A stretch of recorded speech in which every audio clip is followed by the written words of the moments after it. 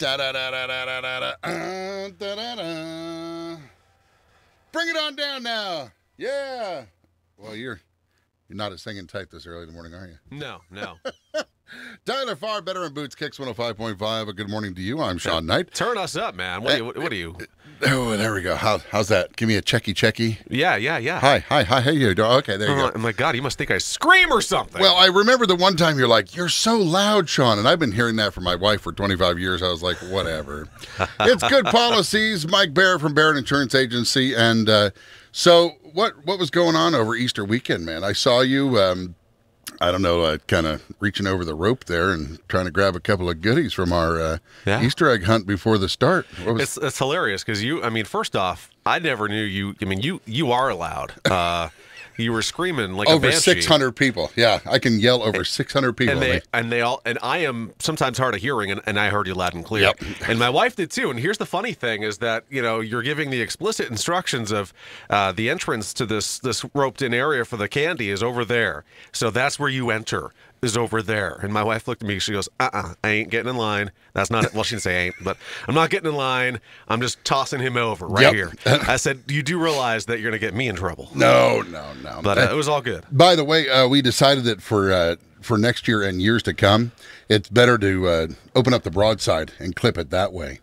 The problem was we had like literally 3 times more people than we have ever had in the past, and that's thanks to, of course, support from Barrett Insurance Agency and other fine sponsors for our St. Johnsbury Easter egg hunt. So thank you very much for that. Our pleasure. And all we get out of it was a half a piece of candy because I licked it as I'm spreading them around. The kids. No, it was great, and my cousins came with their sons too. It was nice to see them. Didn't expect to see them there. It was a great turnout, so it was a fun event. The only thing that I'm sad about is that you and I didn't get a picture with the Easter Bunny together. I got one with the Easter Bunny. Yeah, I was a little verklempt about that. I was going to put that up on the Facebook. I don't know if you could say Easter and verklempt in the same. I don't know. Totally. It's a melting pot. Is what I want to tell you. So this morning what I thought is I was checking that forecast. Tomorrow and Friday, 60 something. Snow coming up next week. Right. So there's going to be motorcycles everywhere.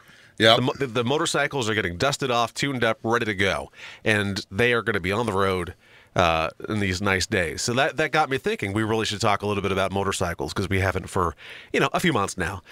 So this is the time of year where if you have a motorcycle, you've probably, hopefully, I'd like to hear that you have kept insurance coverage on it all year round, didn't reduce or take coverage off. And that also, since you touched on that, that's because maybe if you have it in the garage, the kids are playing, they go to get a ball or a bike or something, and the motorcycle tips over on them, they're covered in that sense, right? Well, that's a good example, I suppose. But the liability. That's interesting, to be totally honest with you. I've never thought about the tipping over of the bike. My biggest concern, I guess, isn't the kids, which is really bad, but it's if the kids tip the bike over, now the bike is damaged, and now you've got a damaged motorcycle with no coverage. You and I have very different perspectives. Yeah. I'm concerned about the kids. You're like, my Harley, my poor Harley, my baby. Well, no, your son's fine. No, the bike. It's got a dent in the tank. My God. I just waxed that. No, but you want to make sure you have some level of coverage on there because, there are many perils that a bike is exposed to in the off season. You got fire, you got collapse, you have knocking it over. There's a million things. So you want to certainly keep coverage on there. Now, let's say you don't have a bike. You're going out and looking for a motorcycle. Let's talk about coverage for a minute there. So motorcycle policy, if you get what we call a monoline, meaning this is only a motorcycle policy, it covers nothing else, which is the best way to go. Really the only way to go in many cases. But you want to make sure you're looking closely at the coverages. Don't undercut the coverages. You want to go into it with the same mentality of an auto insurance policy. So don't go for state minimum liability. That's certainly not going to be to your advantage. Don't go for neglecting to add medical payments coverage on there because who knows? I mean, medical payments coverage covers you and your passenger. Well, what they say when you own a motorcycle, it's not if you'll get into an accident, it's when. Right. There's 2 types of riders, those who have, those who will. Mm-hmm. Yes, and my dad learned that well, and I speak from great experience here in 2008. As did I and my father and my grandfather. My dad was airlifted to Dartmouth from Lancaster in a motorcycle accident and was out of work for 8 months. So when I speak of motorcycle coverage, I speak from the heart on this for sure. Not trying to better your story, Sean. Maybe a little bit, but one upper. But the medical payments coverage on my dad's policy was able to be called and triggered for part of the cost of that medevac flight to Dartmouth, which was about $8,000. It was Maine Medical because it was 4th of July, so Maine Medical had to come in with their chopper to fly him down because Dart was too already responding to the call. So there's so many instances, so many things that can happen. Don't undercut. Now, if you go to a dealership, and I've not seen it so much around here, but certainly down south, if you're buying a motorcycle on site on a Saturday or Sunday or any day of the week, their biggest interest is to close that deal. So there are some dealerships that I've seen over the years that actually will help you get your policy on site. What a great thing.